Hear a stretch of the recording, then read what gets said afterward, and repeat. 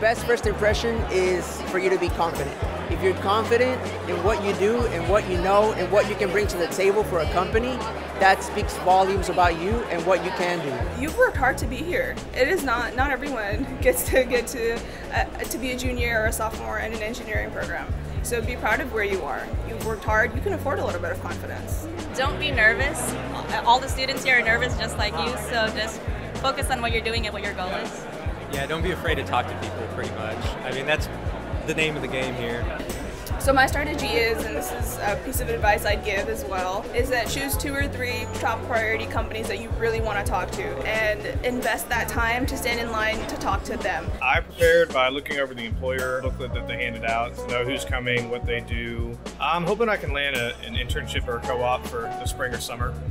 An ideal candidate is someone who is not only knowledgeable in their field, but that they also have a hunger to learn more, to learn new things, and that they're willing to adapt to new opportunities and different situations. Not only are you someone with a high enough GPA, but are you balanced in other areas? And do you really venture out of your comfort zone to grow and make the groups and teams you're part of a little bit better?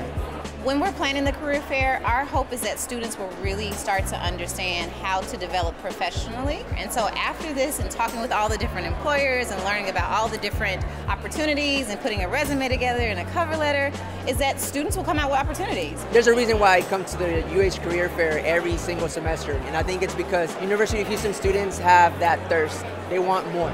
They're not only looking for a job, they're not only looking for a paycheck, they want something that will help them grow, both in their careers and as people.